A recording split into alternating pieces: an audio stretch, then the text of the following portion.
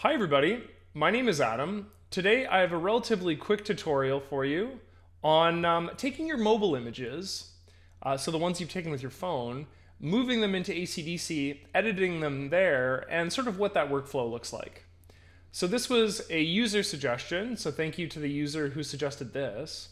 And as always, just leave a comment in the comment section below with the type of tutorial that you'd like to see, and we'll cover that soon. Enjoy! I'll use ACDSee Mobile Sync on my phone to move over some images. You can get Mobile Sync for free on the App Store or on Google Play. It's pretty simple. All you have to do is select a camera folder and then the specific images you'd like to sync up with your ACDSee client. In the corner of the UI on your phone is a little upload button, which we'll select now that we have our image. If you have multiple instances of ACDSee, aka you might have Home, Pro, and Alt installed, it'll ask you to select one. Here, I'll select Ultimate and click Send. If you don't already have a mobile sync folder, it'll be created for you and then populated with your new images. You can even send video files this way too. I will begin by renaming my files. I can quickly do this by navigating to Batch Workflow and then Rename. Batch Rename will prompt me to change the templating. I'll change the name to Victoria Sunset, hashtag, or #, which will number the image accordingly. Next, I'll rate the image. I'll add a quick category by using a category set that I've actually already created. I'll add the Victoria category. And I'll move on to the keywords. I have a set of keywords for photos taken in urban environments. I'm going to use these.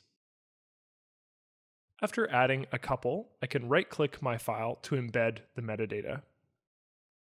This enables me to recreate this metadata in the future in the event that I don't convert my database with a new product. In general, you should always embed your metadata. It's just a good practice to get into.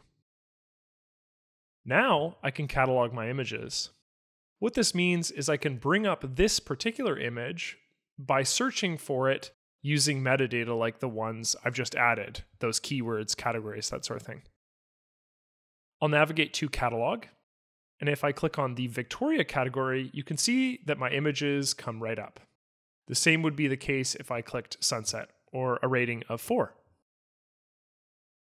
Okay, let's edit this image quickly as well. I'm going to bring it into develop mode. For starters, I think the geometry could be adjusted slightly. I'm going to rotate this image slightly, and then I'm going to crop it so that the sky doesn't get cut off by the telephone pole here.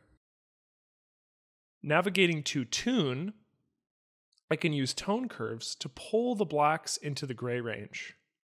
I can also slightly adjust the midtones. I generally pull down the shadows slightly and raise up the highlights. Let's use the brush tool to paint on some higher exposure in the foreground. To do this, I'm going to click on the Tune brush and raise the exposure clarity sliders. I can turn on Show Brush Strokes to see where I will be applying this adjustment. From there, just paint on exposure and clarity.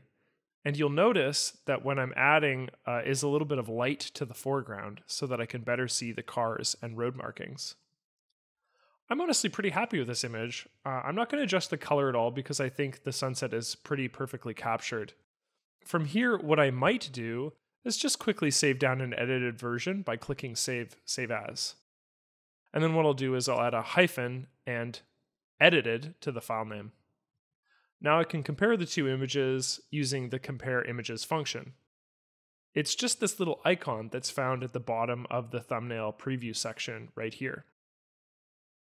Also, because my saved image contains metadata as well, it will come up when I search for images using the catalog functions like those keywords, categories, or ratings that I mentioned earlier.